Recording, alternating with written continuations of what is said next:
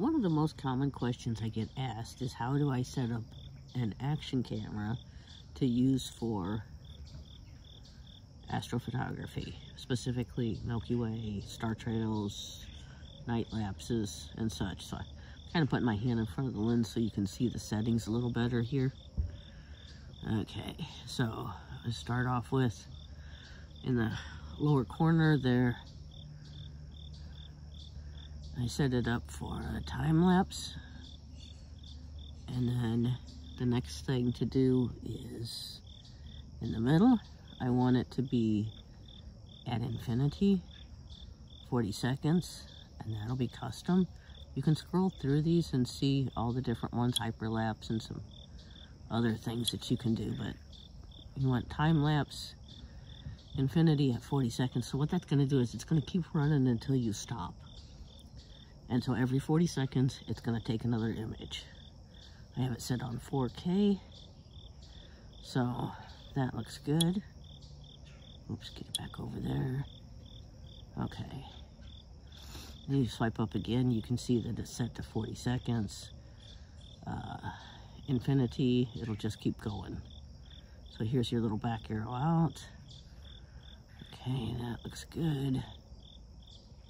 And I just swipe down to send it back away.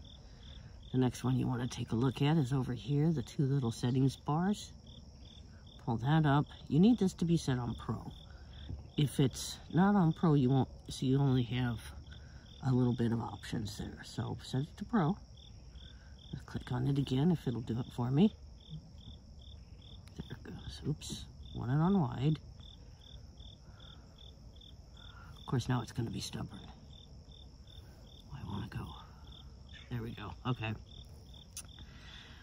Okay, notice down here in the corner, I have it set to format being video plus raw.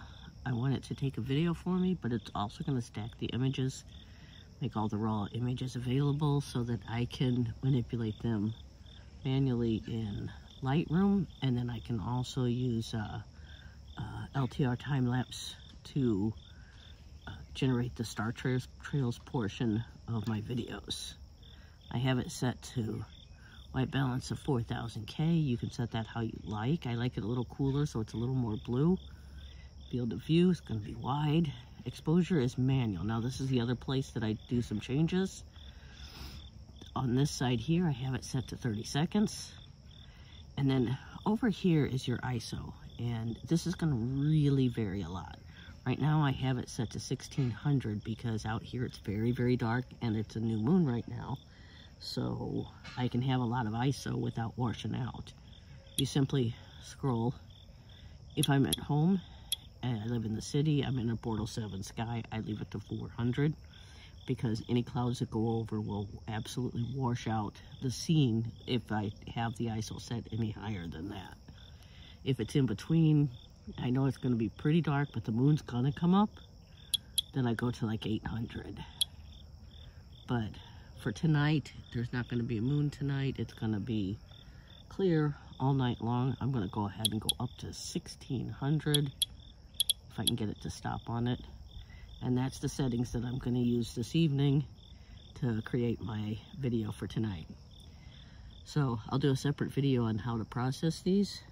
If you have any questions, please comment below. I'm more than happy to share the insights that I've kind of learned over the last year of creating these, and it's just lots of fun to do, and it's easy. So, thank you very much. See you in the next video.